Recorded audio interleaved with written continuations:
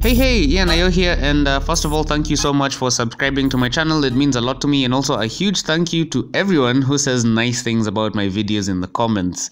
It really makes my day. All of you are awesome. That being said, today we're reviewing Hobi, which is a show tracker I've had an on and off relationship with for a while now, and it has about 100,000 downloads and a rating of 4.7, which is higher than your mama. The screenshots look great. Let's install it. It's only 4 megabytes, which is really small. When you open it, there's a loading animation with the logo, which is neat, and when the animation is done, you land on an Explore tab, which shows you a bunch of shows.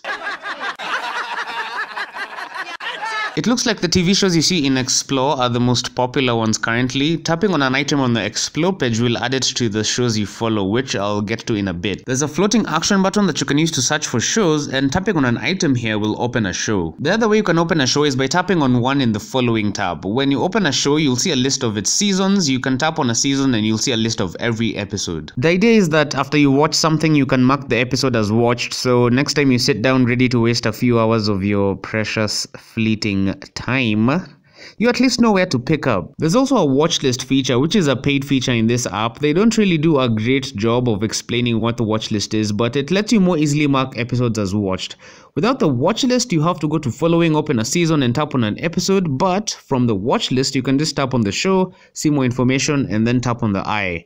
It'll then mark the next unwatched episode as watched and show you how many episodes you have remaining. Another feature of the watch list is it'll let you sort your shows, but some sorting options are only for premium users. So how much money do you need to go premium? About $8 a year or $10 as a lifetime payment, which is a great deal. I'll give Hobi a 7.9 out of 10. There's a few things that could be better, like the finicky poster transitions. There's some bugs with the floating action button, and tapping on an item in this list will sometimes follow the show and other times open the show, which is weird and inconsistent.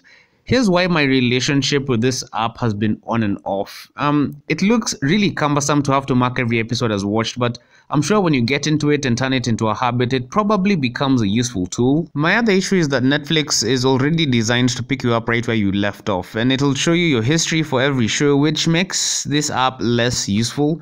But if you'd like to document your journey throughout the overcrowded world of TV shows, I'd say that Hobi is one of the apps you should definitely check out.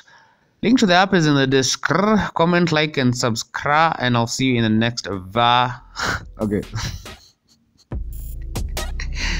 I'll see you in the next video. Bye bye.